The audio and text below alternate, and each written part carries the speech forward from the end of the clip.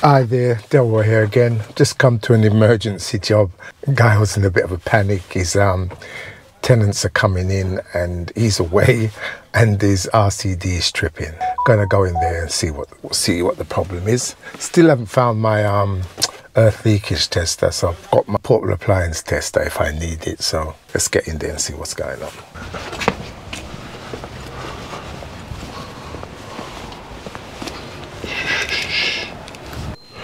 Right, so we're in here.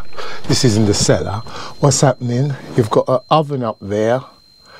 The oven trips the RCD, and when they try to use their coffee maker this morning, that tripped the RCD. So I've got it plugged in my socket and C into one of the kitchen sockets. So right.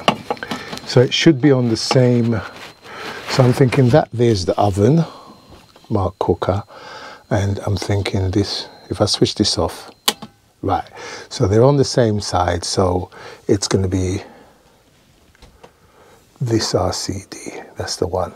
So what I'm going to do, I'm going to put a little portable appliance test on the coffee maker, because I know I have come across where coffee makers have tripped the RCD before. We've got one of these things there, multi, whatever, that coffee maker is plugged into. Don't know if that's part of the problem. So from what I can gather with the client, the oven was tripping it at one point, but then they got someone in to do something to the oven. It was fine. Last night they were doing this Polaris or something cleaning where you have the oven on all night, and so he had it on all night, everything was fine, was on all night.